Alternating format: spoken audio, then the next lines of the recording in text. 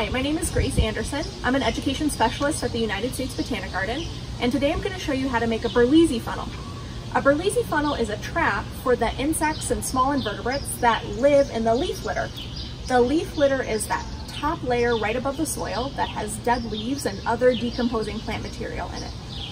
So what you'll need is a large plastic bottle, some scissors and a craft knife, a dark piece of paper, a white tray or dish, some tape, some mesh with small holes in it, a hand lens or magnifying glass, some water with a few drops of dish soap in it, and some leaf litter. When you go to collect your leaf litter, make sure you get all the layers, not just that crispy bit on top, but the damp, half decomposed bit of leaf litter right underneath.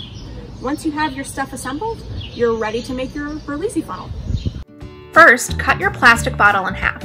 Be very careful and ask for an adult's help. Take the top of the water bottle and flip it so that the spout is facing down, and then place it in the bottom half of your bottle. Add your liquid to the base of the trap.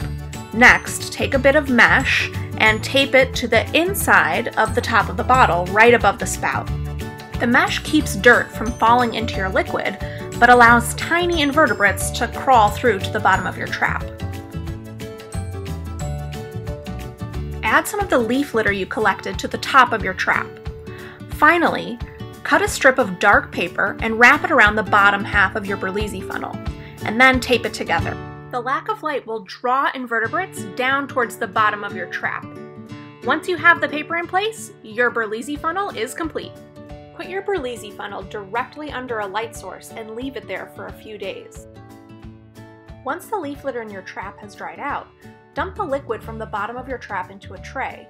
Use a magnifying glass or hand lens to see what you've caught. I found 30 animals in the bottom of my Berlese funnel.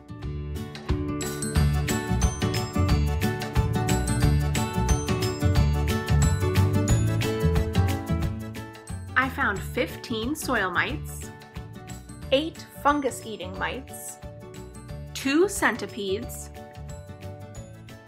3 millipedes, 1 springtail, and 1 spider.